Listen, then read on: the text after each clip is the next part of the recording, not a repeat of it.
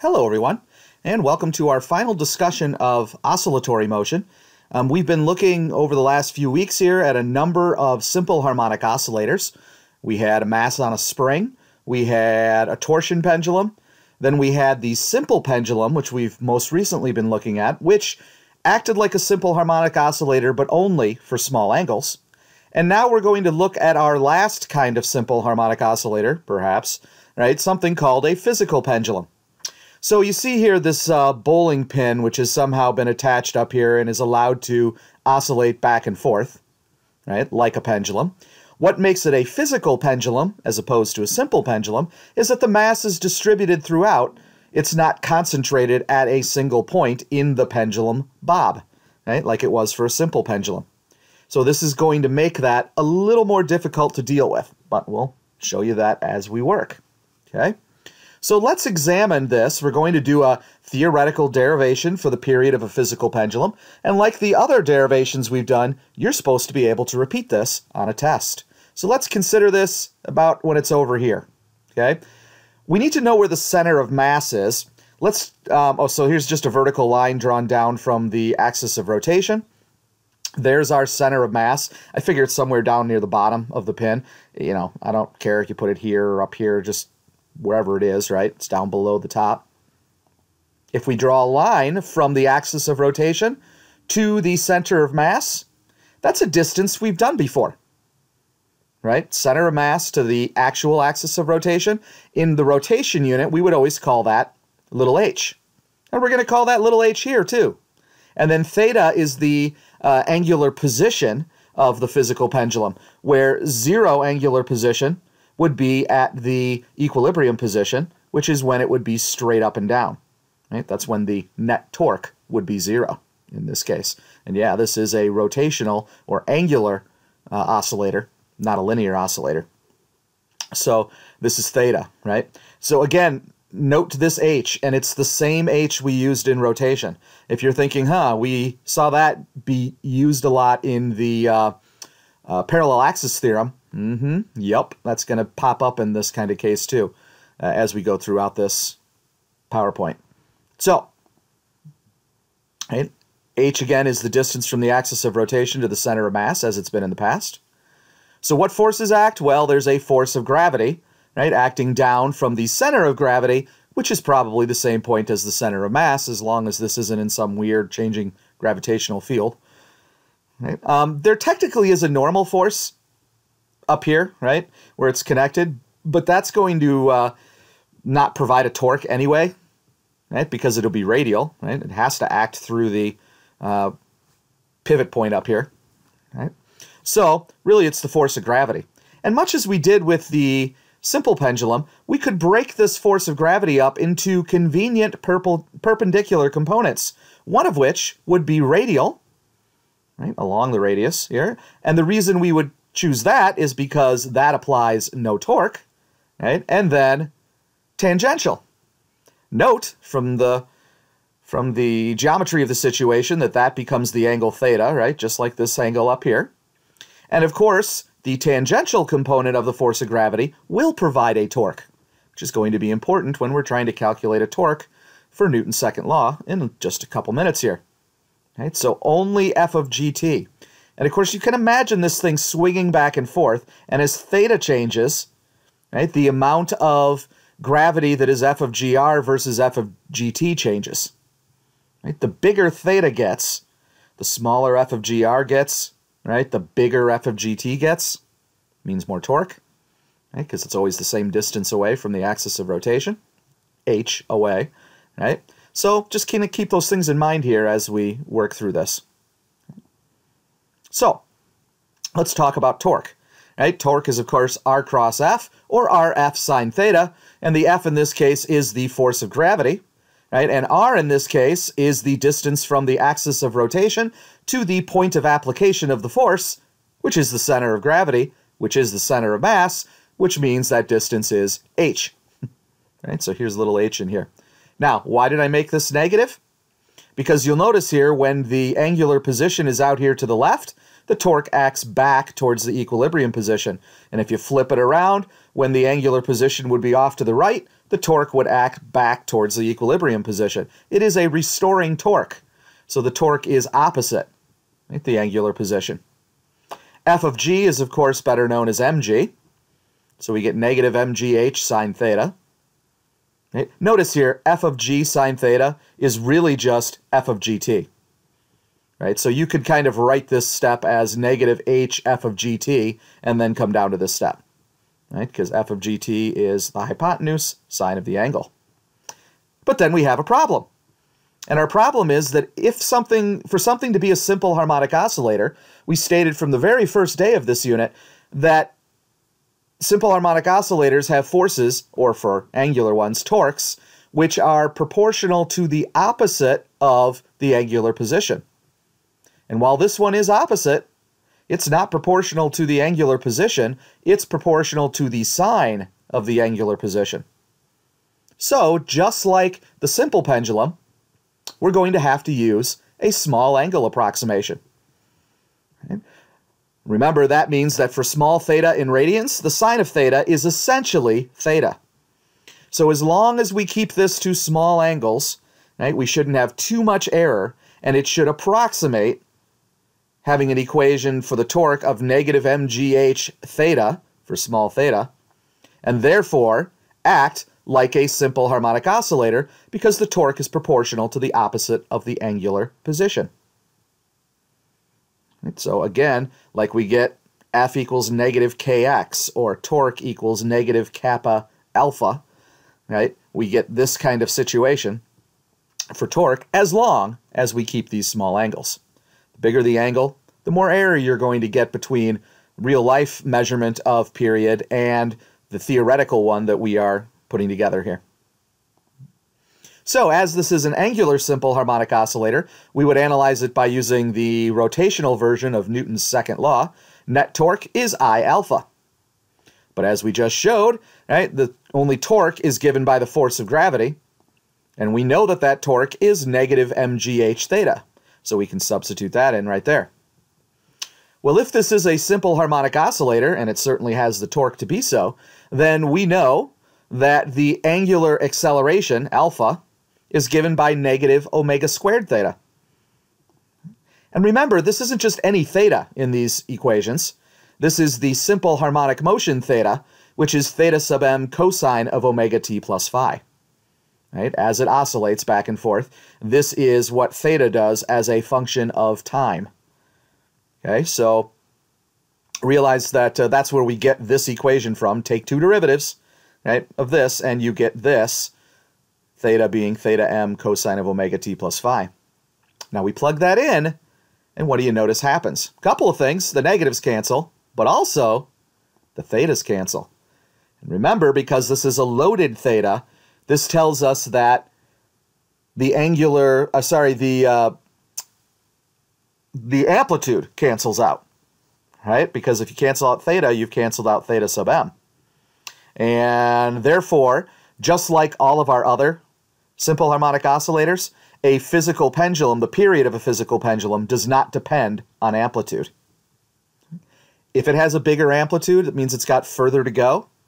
But if it has a bigger amplitude, there's more torque, and more torque would give rise to a greater angular acceleration. And the math shows us that it's just going to be a big enough angular acceleration to make these things cancel out. Right? So the amplitude at this point is out as a factor for the period of a physical pendulum. Also, the time cancels out, right, as a factor. So we get one period. It doesn't really matter where it is in its oscillation, right? One period from there will be the same quantity. Also notice, I suppose technically, the phase angle or the phase constant cancels out, which means it really doesn't matter where it starts from. As long as you do one full motion, right, you'll get the same period. Solving here for omega, we then get the angular frequency of a physical pendulum, which is the square root of mgh over I. Now you'll notice that unlike when we did this with the simple pendulum, the rotational inertia is going to depend on whatever object makes up the physical pendulum. Right? So I'm going to leave this as I for now.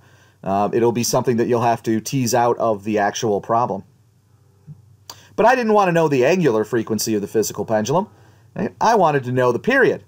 But hopefully you remember that angular frequency is equal to 2 pi over the period. 2 pi radians, right? Period is the time for one complete motion. 2 pi radians is the angular displacement for one complete motion. Right? So this is the angular frequency. Remember that it also equals 2 pi times the linear frequency, 2 pi times f, right? Plugging that in, we get 2 pi over the period equals the square root of mgh over I. Solve for the period, and here's our equation for the period of a physical pendulum. Note again how it matches the form of the other three. It's got the 2 pi square root of stuff, okay? But I do want you to be a little careful about something here, and that is this I. Right? Let's look at a couple of situations because it's going to tell us something about what variables are actually affect the period. Okay? So let's assume that it's actually a simple pendulum, right, of mass m and length L. A simple pendulum is just a physical pendulum where all the mass is a distance L away from the axis of rotation. Right? So if we use the physical pendulum equation and convert, right, the rotational inertia of a point mass is just ml squared. It's mr squared, right? But r would be L in this case, the length of the string. Plug that in, right? Oh, and by the way, h, which is the distance from the axis of rotation to the mass, right, is also L in this case. So we plug that in. And we get 2 pi square root of ml squared over mgl. And notice the masses cancel. Now, this is important for you to pick up. Any rotational inertia always has a mass part to it. You know, it might be some fraction mr squared kind of thing for most of our objects. And therefore, the mass is not actually a factor in the period, much as it wasn't for a simple pendulum. Okay, so the mass of your physical pendulum is not going to factor in. Even though it looks like it does because it's part of this equation, it always cancels out when you plug something in for the rotational inertia. And then one of the L's cancels, and so you're left with the very equation we derived yesterday. So notice, a simple pendulum is really just a physical pendulum where all the mass is a distance L from the axis of rotation. In fact, if I kind of, I went from simple to hard here. I know some physics books will do physical pendulums and then tease out a simple pendulum, much as I just did here, right, rather than derive it on its own. But in the AP, you're supposed to be able to derive both kind of pendula from basic principles. So let's take a look at one more situation. What if we had one of our friendly disks that we've used before? But notice we're not rotating it around the axis of, the center of mass, because then it wouldn't oscillate. We're going along the outer edge, right? We had the ability to screw this in right at the edge of it. Well, what does our equation predict for the period? Well, let's analyze. The period of a physical pendulum is 2 pi square root of I over mgh. Okay, if this is our pendulum, I just put it at the equilibrium position just so that, we could draw things on it. Of course, that distance is h, right? That's the distance from the axis of rotation to the center of mass. But note, that is the radius, right, of our disk. If we picked some other point, right, h would just be some fraction of the radius. Maybe you put it halfway between, and then h would be half of r. But you should always be able to relate it to some fraction of r. So, we want to know the rotational inertia to plug into the equation, but we don't know the rotational inertia of a disk rotated about an edge. We do, however, know the rotational inertia of a disk rotated about the center of mass, and we have a handy-dandy equation that will allow us to convert from the rotational inertia around the center of mass to the rotational inertia around any parallel axis. And indeed, that is the parallel axis theorem. So what is the rotational inertia about the center of mass for a disk? Hopefully you know, because you're supposed to know without looking. It's 1/2 mr squared. And as we discussed earlier, the h here, the distance from the axis of rotation to the center of mass, is r. So we plug in an r for h here. Notice both of these are total masses. So we have 1/2 mr squared plus mr squared, so the rotational inertia is 3/2 mr squared. Plug it in. Again, note h is r in this case. Right, so you got to substitute in an r here and a 3/2 mr squared. And just like with the simple pendulum, note that the mass cancels. It will always cancel. The period of a physical pendulum does not actually depend on the mass. It depends on the rotational inertia, but it really depends more on how that mass is organized, not on how much mass there is. Right, so any disk of any mass rotated about an edge would have the same period, which is kind of interesting. One of the r's cancels, and so we're left with a period for this disk rotated about an edge of 2 pi square root of 3r over 2g. And this little proof is how you could do this. I've seen them ask about different things rotated. You know, thin rods rotated about some point in the rod other than the center of mass. Discs, spheres, you know, anything basically that they can hook up at some point other than the center of mass and let it swing back and forth. Sometimes they're combo objects, right? Maybe it's a hoop with a rod through the middle, right, that you can kind of break up. So different things like that that you can create. You just have to be careful about finding the rotational inertia. But we had a lot of practice with that in the rotation unit. Now, once we have this equation, of course, if I was going to do this in class, which in class I will, just to show you that everything works, right? The disk we're going to use in class has a radius of 0.0475 meters. It's a 9.5 centimeter diameter.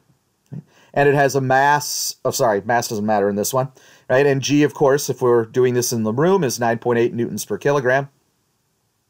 So you plug those numbers in, we get a period of a little over 1/2 second, right? And in class, I'm going to actually set this up and use the rotary motion sensor so that we can make an angular position versus time graph. And we'll measure 10 periods on there and divide by 10, and we will get a number very close to this. Right, so that I can kind of show you with a little confirmation lab that the equation works, right? So this is really the end of the oscillations unit. We've looked at 4 simple harmonic oscillators, although be careful, the last 2, the simple pendulum and the physical pendulum, only are simple harmonic oscillators as long as the angle is small, right? And that's something that you may want to remember. You need to remember. It might show up on a free response problem. You know, one of those things at the end, you know, and they might ask, well, you might do the lab and you might get some error from the actual measurement, right? And then they might ask you, why did you get error? And one of the reasons might be, well, you used a, 35-degree angle and that's not small enough. And so, right, you get some error in there. So those kinds of things will pop up, right? So there's a worksheet, of course, to do with this, with physical pendulums, with different objects. It's just a short one-pager to practice. But again, remember, you are supposed to be able to derive all 4 periods of our 4 simple harmonic oscillators. So enjoy when it comes time to take this test. We now only have one more unit to do before we are finished with APC mechanics.